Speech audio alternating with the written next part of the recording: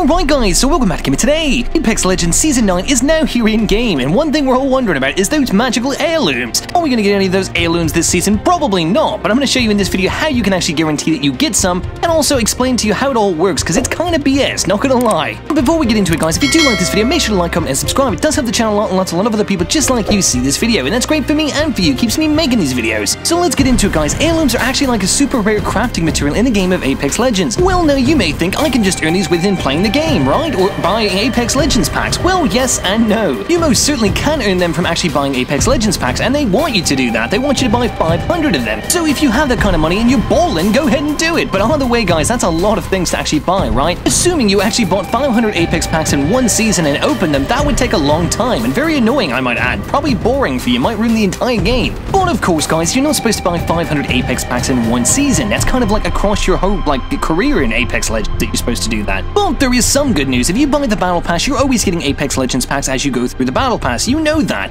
But there's also another way with the treasure packs. Now, if you're wondering what the treasure packs are or how they work or what they do, basically go to the comment section of this video. There's a pinned post. I made an amazing video on that topic, and it actually explained very well in detail everything you need to know about the treasure packs. Now, you might be asking, why did I say 500 Apex Legends packs? Well, that's how much it takes to get a guaranteed chance at actually getting that crafting material, the heirlooms. But to be fair, you can get heirlooms at any time in the game, so when you're opening Apex Legends packs, you always have a chance. It's incredibly rare that you'll ever get one within your first and 100th pack of Apex Legends. However, on my 101 Apex Legends pack, I actually got 150 of these shards. Now, one thing to mention, every time you do get heirlooms, you'll get 150 of them, guys. 150! So that's kind of cool and key to note. So whatever you're looking to save up for, make sure you keep that in mind. They're super rare, and you only get them every 500 Apex Legends packs guaranteed.